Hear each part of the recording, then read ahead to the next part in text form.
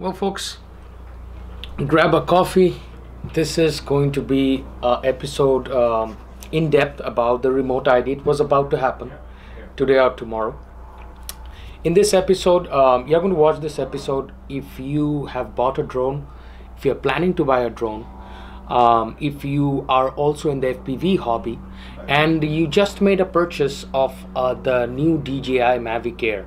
So if you are having all of this and you are into drones, this is the episode for you, because things are going to change within a year and a half. So it's not immediately on effect. It starts within a year and a half.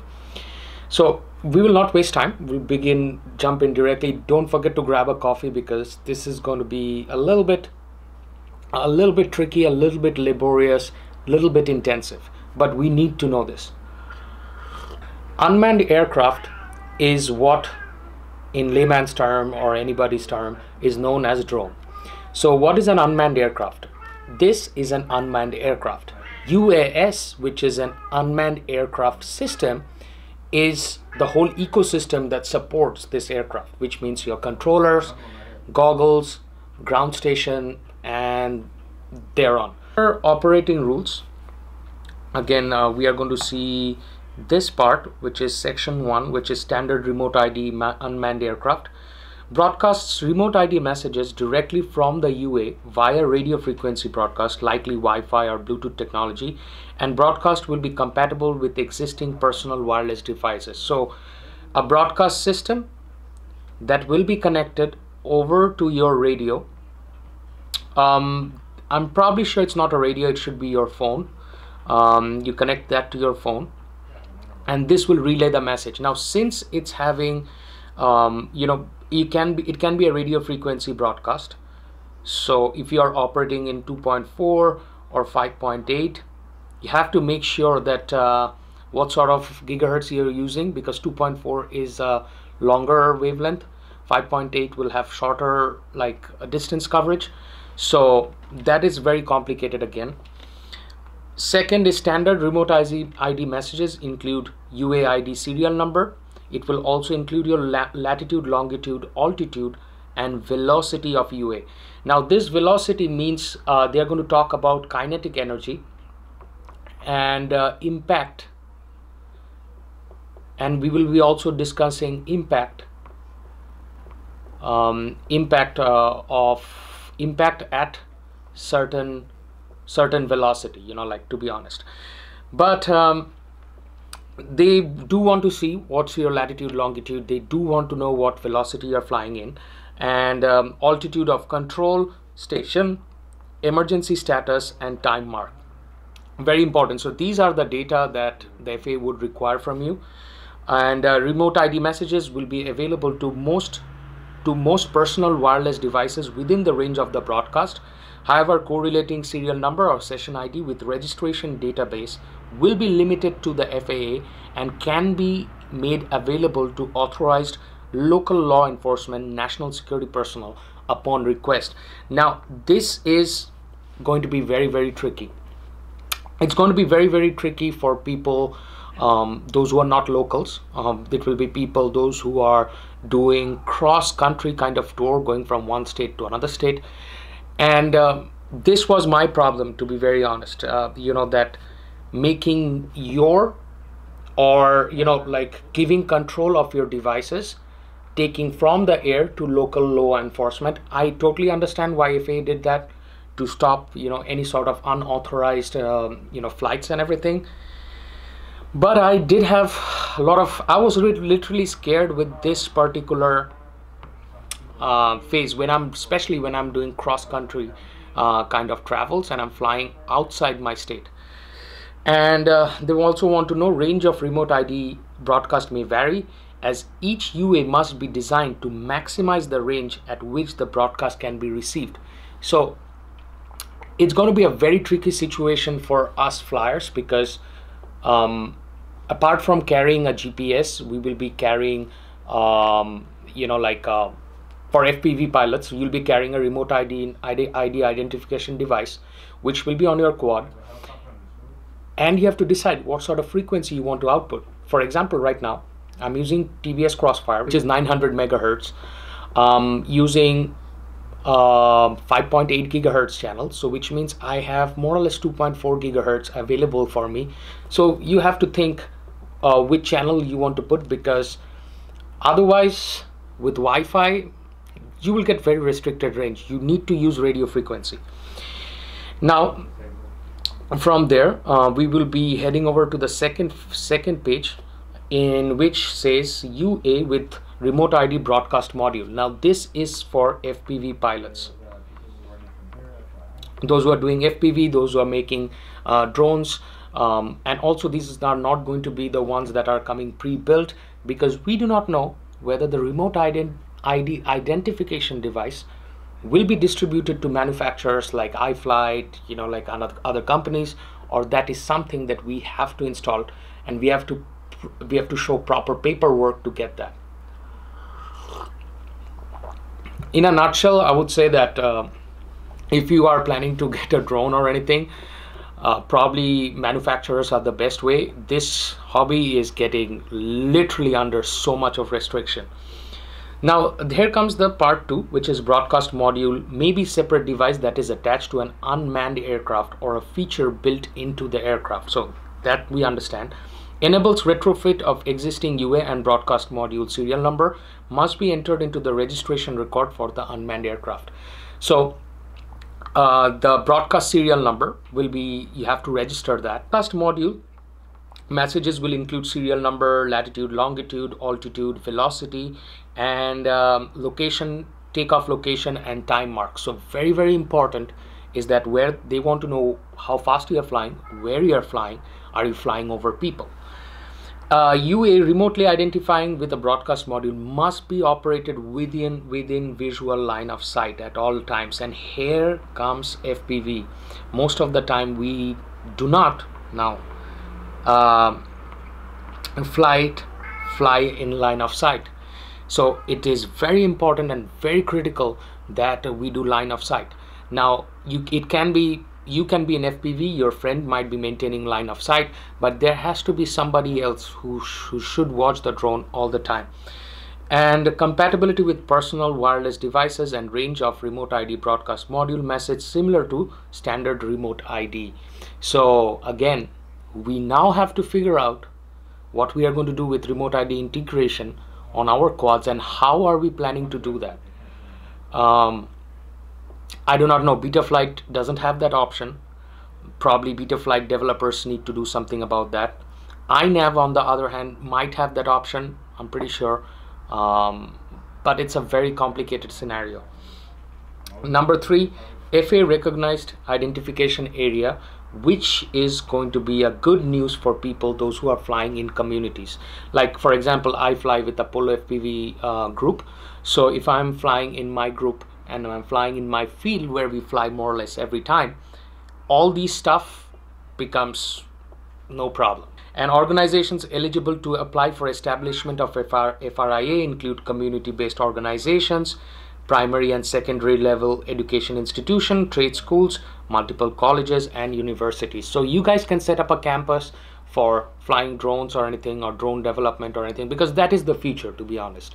And you have to make sure you register that with the FAA, and you will get an FRIA, which is FAA recognized identification area, where the government will know that there is UAS or UA operation going on that particular segment or that particular area in the county or, you know, like state. And FRIA authorizations will be valid for 48 months and can be terminated if one of your members decide to go rogue. Next comes design and production rules for manufacturers. I'm totally going to skip this because this doesn't concern us. That will be for people, you know, like those who are making drones and everything. If you're a drone manufacturer, go through that. And here comes the part of the DJI MAVIC Air 2. This is called other provisionals in a remote ID final rule. Your MAVIC Air 2 is equipped with something called ADS-B. Now ADS-B is a transponder. So there's two forms, ADS-B in, ADS-B out. ADS-B is a system in a nutshell that is equipped, more or less all manned aircraft are equipped with.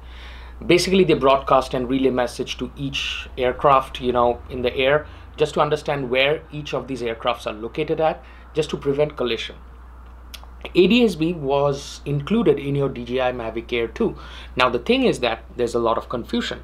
Watch this. This says the final rule amends part 191 and 107 to prohibit the use of ADS-B out for ATC transponders on US unless otherwise authorized by the administrator, or if flying under a flight plan in a two-way radio communication with ATC. ADC and ADS-B out and ATC transporter authorization is likely for large US operating controlled airspace. And Part 89 prohibits the use of ADS-B out as a means of meeting remote ID requirements, which means that you should not have ADS-B out. So they do not want, you know, like all this communication going on with small drones or anything. You might get instructed by somebody or your friends by a fake rumor that the DJI MAVIC Air 2 has got ADS-B out. Completely wrong. Here is a snapshot just to show you that this has ADS-B in, which means it only receives the information. It doesn't send out any information to the air traffic control about your drone. It just gathers the data, shows you where are other manned aircrafts located at. So yes, I'm definitely in for something like that in MAVIC Air 2, because that's not illegal at all. So you are good to have a DJI MAVIC Air 2 because that has only ADS-B in, and this is a special emphasis for people those who are the DJI MAVIC Air 2 owners. Now for aeronautical research, this is not going to be a thing, but foreign registered civil unmanned aircraft operations in the United States. So for example, you're coming from another country and you're having a MAVIC and you're bringing to US, you want to fly in US. For example, you're doing a road trip, might as well just use the drones. Hey, the rule allows UA registered in a foreign country to be operated in the United States only if the operator files a notice of identification with the FAA. This enables the FAA and the law enforcement to correlate a remote ID broadcast within a person responsible for the operation of foreign registered UA. So basically, there is no way to go around with the remote ID broadcast and everything. So major changes, what changes did they make? Let's go ahead and check what major changes they make in the final rule. Final rule, network-based internet transmission required have been eliminated. The final rule contains broadcast-only requirements, so it will be internet-based transmission, network-based, and all that stuff totally gone, which means they did look into the factor of privacy. So that is a huge win for people, those who have been fighting, you know, like for privacy purposes and everything. And I was totally spooked with network-based and internet transmission for a privacy, because okay, so my data is going somewhere else, that will be very unethical. So they did look into that, and it contains only broadcast requirements. So in broadcast, it's broadcasting only your location, your speed, basically kind of all of your GPS data. All of our quads are equipped with GPS. All I think Betaflight needs to do is reroute all that information, use the remote ID, and you know, like FPV board manufacturers, they need to make a spare UART, and that we can, you know, solder a remote ID identification device to. That's pretty much it. So that's a good job. US operators under the exemption of limited recreational operations may continue to register with FAA once rather than registering each aircraft. So that has become a rule. If I have an aircraft, which is this is registered to the FAA. Have not done a single flight on it, so but I have my registration of this. That is the reason I've not pasted anything, because I have no plan to fly this month or so, probably next month. I can use this registration on all of my quads. So one registration number I can use. I do not have to, you know, register multiple USs at the same time. So that's a good one. Limited remote ID US has been eliminated and replaced with remote ID broadcast. Module requirements to enable existing UA to comply, that I can understand. FRIM applicants may be suited to the FAA beginning 18 months. So basically all the institutions, clubs and everything, you have to submit your application to FAA, and you know, like the beginning effect that after beginning 18 months after the effective date of rule, and education institutions now may apply for FIRs as well as community-based organization. So education institutions, those who are trying to teach their school STEM based learning, coding, Python and everything, and they want to integrate drone system to that, they can apply for it for the first time. So that's a very, very good scenario. So that was kind of it, folks, for a general rule of remote ID. But here is the thing, should I distribute this into a second episode? I think I should do that, because otherwise it will get too much overwhelming. In our second episode, this is what we are planning to do.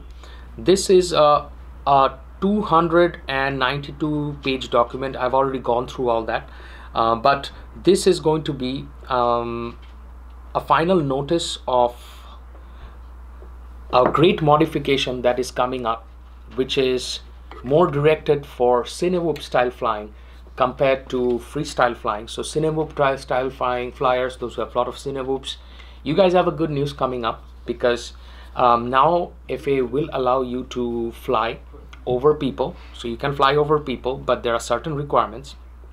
They did consider a laceration injury and energy impact.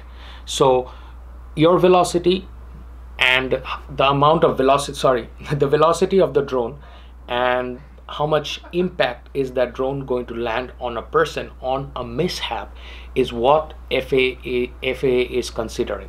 And I have laid down, out of going through 292 pages, I did found some very, very interesting points, and we will come back to that. As you know, I've marked those points out here. I've marked those points, but this is going to be the operation of small unmanned aircraft system over people. So if you are flying your drones over people, what do you need to know? And there's a bad news that if you are having Mavic Air 2, you will have to use prop guards. And you know that prop guards significantly decrease performance of a quad, especially at high wind areas. So you have to be very careful when you're using that. And what sort of prop guards you are going to use. There is a lot of stuff to discuss. So let's join back to another time, maybe tomorrow or day after tomorrow, to understand in depth about operation of small unmanned aircraft system over people. So stay tuned. If you're interested in this topic, we're going to go in depth, because I think you have the right to know, and you should not be mixed with ideas or thoughts of other people, those who have no knowledge of what's going on, rather than trying to understand what FAA has laid down for us. The articles will be, the link will be published to you in the comment section, in the description. So go through the description to understand, because remote ID is going to change a lot of stuff, and it's going to have a huge impact in way we build drones, for us FPV pilots, the way we fly our drones. And it will be also an eye-opening feature for software developers or open source software developers, like those who are running Betaflight, Pavel Spicheski, who runs iNav. And these developers do need to do some modifications to their software also. So take care. See you folks on another episode. Till then, goodbye, and have a nice night.